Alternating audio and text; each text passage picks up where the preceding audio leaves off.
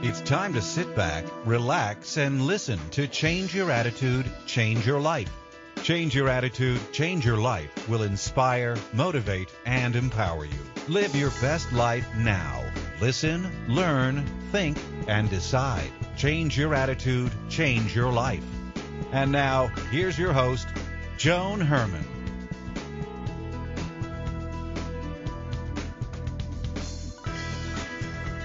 Welcome to Change Your Attitude, Change Your Life. I'm Joan Herman. Thanks for tuning in. Change Your Attitude, Change Your Life brings you interviews with some of the most inspirational and influential people in the world. It's our goal to educate and empower you so you can live your best life now. Thank you for taking time for yourself, and thank you for letting us be a part of your life. We have another great show for you today. Does your family suffer from affluenza exhaustion? Are you confused by the me attitude of your child? Whether your children are 6, 16, or 36, it may be time for an entitlement intervention. Today's guest, Dr. Michael Wetter, explains how we can create a family culture where responsibilities are honored, praise has meaning, and gratitude is second nature. Dr. Wetter is an author and nationally recognized behavioral health expert. His new book is Earn It: What to Do When Your Kid Needs an Entitlement Intervention. Welcome, Dr. Wetter. Thank you so much for joining us. Oh, it's a pleasure to be here. Thank you so much for having me. So, Doctor, it feels like we are living in a society of entitled individuals. It does, doesn't it? Oh, my goodness. How did this happen? What has occurred from the time I was a child in the 70s until now? I'm also a child in the 70s, so I think we're a product. I think what happened was when you look at historically, you had a culture and the generation of the baby boomers where everything was invested so much in the work ethic and the goal of which was to essentially produce so that you have some form of security. Produce meaning earn an income. And that was a product of the Depression. That was a product of the wartime era. Mm-hmm. And so much emphasis then was placed on working, earning, and producing that I think when it came to the 70s, there was a sort of shift in the emphasis to we need to focus more on nurturing. Mm-hmm. And like the pendulum culture that we are, we don't go to the middle, we go to the extreme. Right. And I think where that tended us to go is that's where you get those participation awards. Hey, it's not that you did a great job in playing baseball, it's that you showed up to play baseball. Right. So we're going to give you a trophy. And I think that sort of perpetuated as time went on to become this thing of I am now entitled to the recognition that I think I deserve because I showed up to play.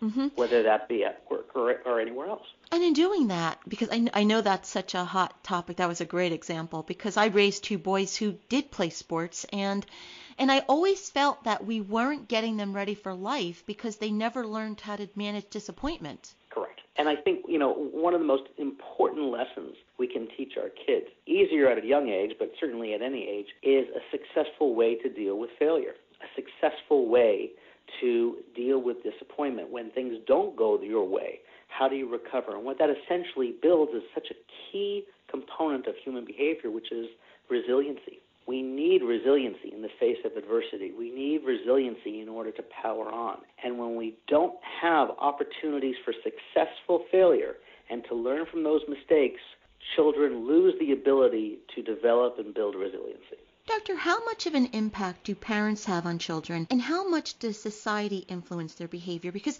I always see parents kind of raising their hands saying, I don't know what else to do. I've done everything I can think of. Parents have 150%. Parents have to be the filter through which society's influence passes through. Mm-hmm. We are guardians of our children. And as parents, myself, I lump myself into this. I have a beautiful daughter, Leah, who's 8.5 years old. And trust me when I say, whether it's a television show, a YouTube channel, a book, a comic, whatever it may be, a video game, it has to pass the daddy test first before it goes on to Leah. Do you think it's time that parents take back their homes? I think parents should never have relinquished them. So the answer to the question is yes. Remember, the role of a parent is not to be your child's best friend. Right. They will develop best friends over the course of their life, and those best friends will change over time. You are the parent, and your job as the parent is not to be their best friend and not to fall into the trap that I believe we all make, which is the desire to always keep our kids happy. When we try to make our kids happy all the time, we step out of that role as parent. We step out of that objective protector, that filter, and instead now we're trying to do whatever we can to keep that smile on their face. Well, going with that thought, Doctor, with 1 in 2 marriages ending in divorce and both parents working and working long hours, do you think it's what's happening within our relationships and our society that is causing parents to want to keep their children happy, to make up for what they believe is a loss? Oh, I think there's absolutely a compensation factor going on, without question.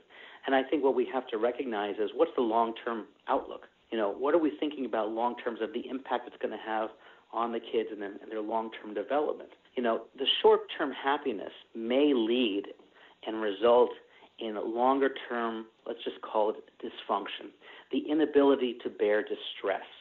And I think what they feel is by whether it be the divorce rate or not being home as much or being out and their children are spending time with a nanny or being shuffled from place to place and daycare and grandparents, that's the time to step back and sort of reassess. Reassess, 1, what are the priorities? Reassess, number 2, what can I do as a parent not to make sure that my child is always happy, to make sure that my child is stable and has solid relationship with me for whatever time they have with me. Okay, so understanding the situation and the importance, what do we do? What do you say to that parent who raises up his or her hand and says, I'm at my wit's end. I don't know what to do here? At that point, what I would ask is, what have you done thus far? Mm-hmm. Okay? Let's take an inventory. Let's look at what you've done. And rather than looking at it from a judgmental standpoint of what's good and what's bad, let's look at what's been effective.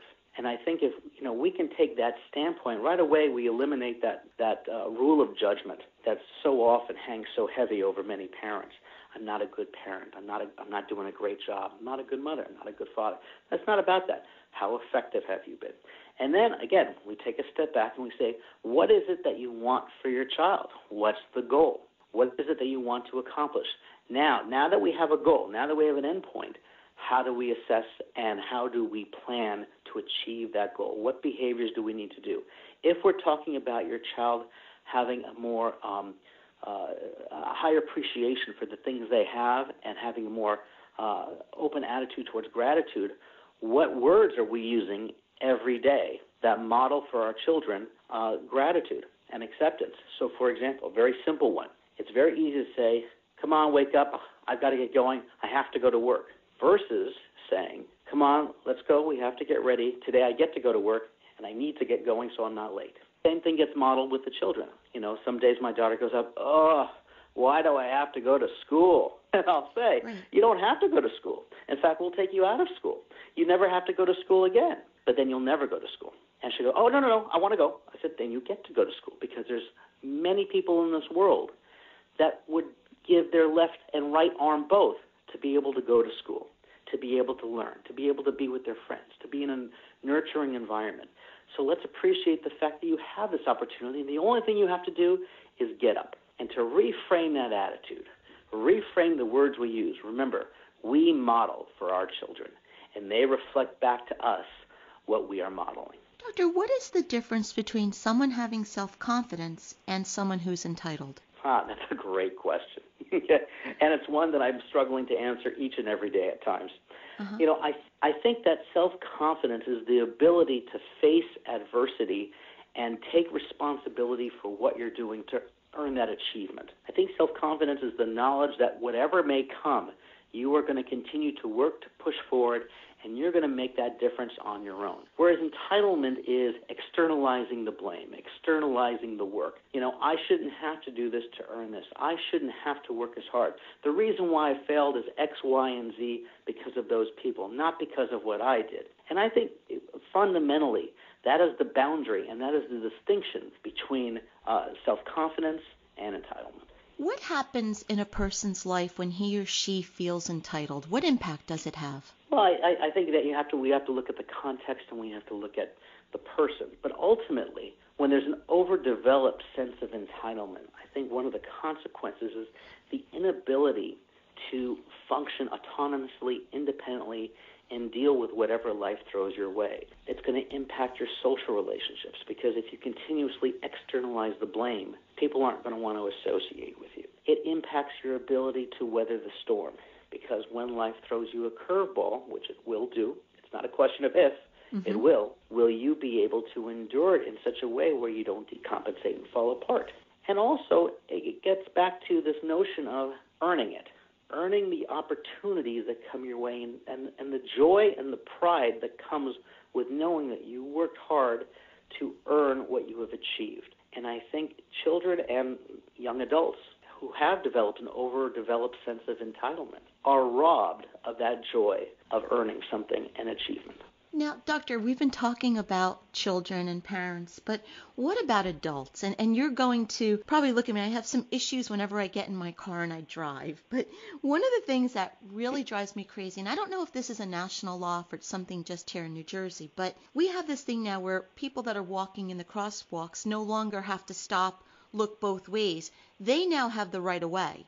So you can be driving your car and all of a sudden people who aren't even paying attention just feel entitled to walk in front of your car, and it's your responsibility to stop. Every time I see that, it drives me crazy because I think it's something so small, but I think it now gets carried into their life in different ways. People no longer stop, and again, here are my traffic examples, but they don't stop at yield signs. Coming onto a highway, they have the right of way. Forget about the car doing 60 coming up the road.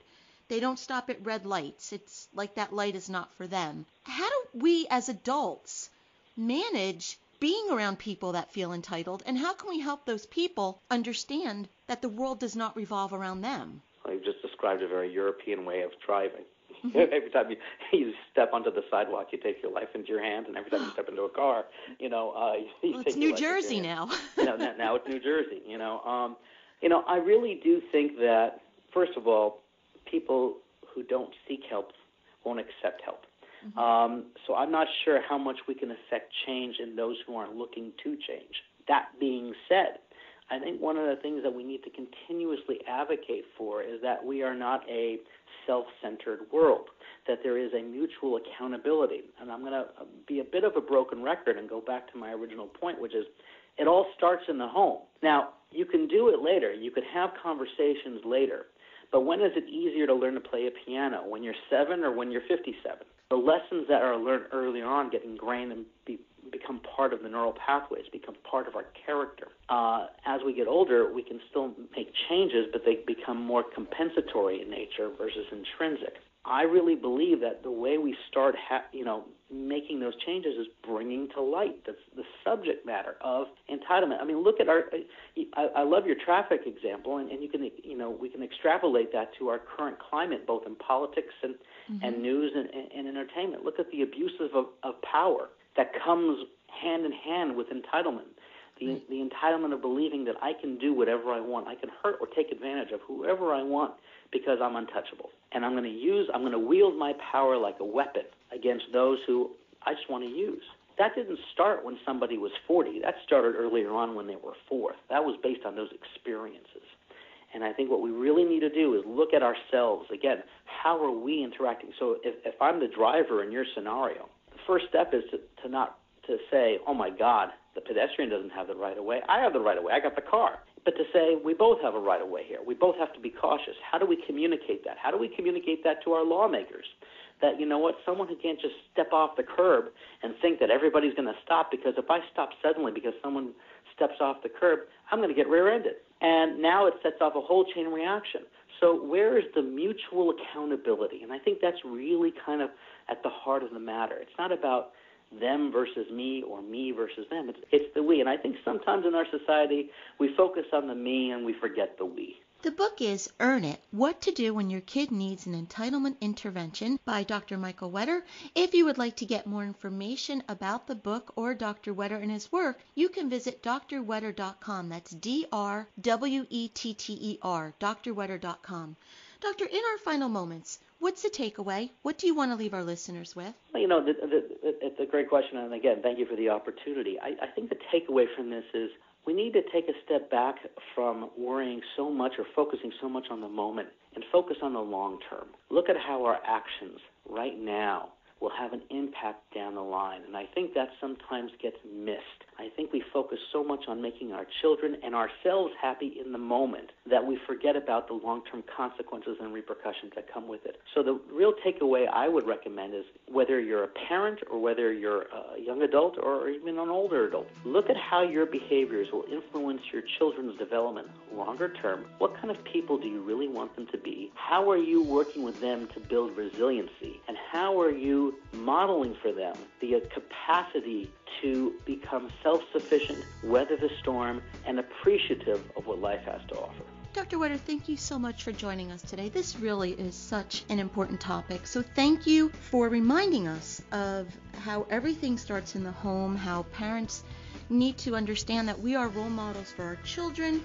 We should take advantage of teachable moments, and that we all need to look for mutual benefits. I think if we spend more time doing that, we can definitely improve the quality of our life and the future generations. So thank you for being here. My pleasure. Thank you. This is Change Your Attitude, Change Your Life. Stay with us. We'll be right back.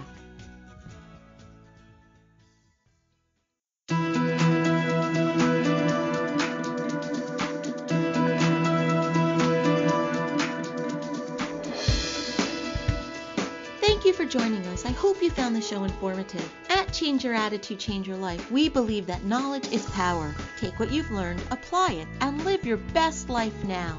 Remember that the information provided are the opinions of our guests and should never replace the advice of a professional who knows your personal situation. If you'd like more information, visit our website, CYACYL.com. While on the site, listen to past shows on demand, read our digital magazine, take part in the book club, check out our team, and be sure to follow the show on social media. Until next time, this is Joan Herman. Thanks for tuning in.